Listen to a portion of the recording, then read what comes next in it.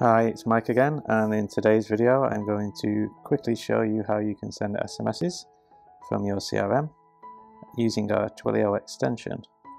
So the first thing you do once the extension is activated, you need to get your settings for Twilio. So you do that via logging into Twilio, copy your account SID,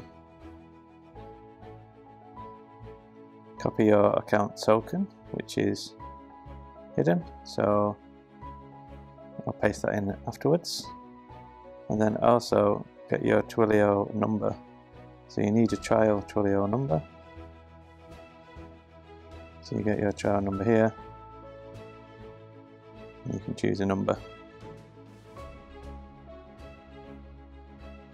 and then that gives you a number here, so you copy that number and put that into here. So save settings.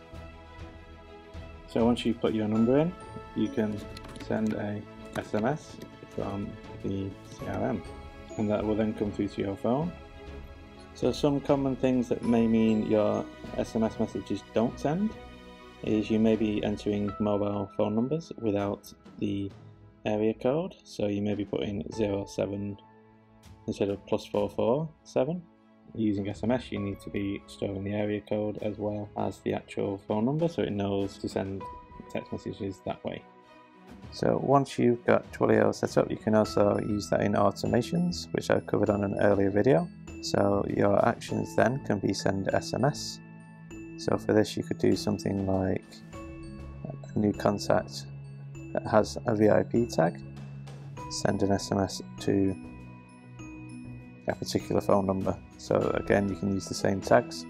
So if you get a new contact in, a VIP, then it will ping a text message to the number that you've given, or to the contact owner, for example. It will ping them with an SMS to just alert them a little bit faster than maybe an email. So you can do that once you've got it all set up and sending SMSs from your CRM.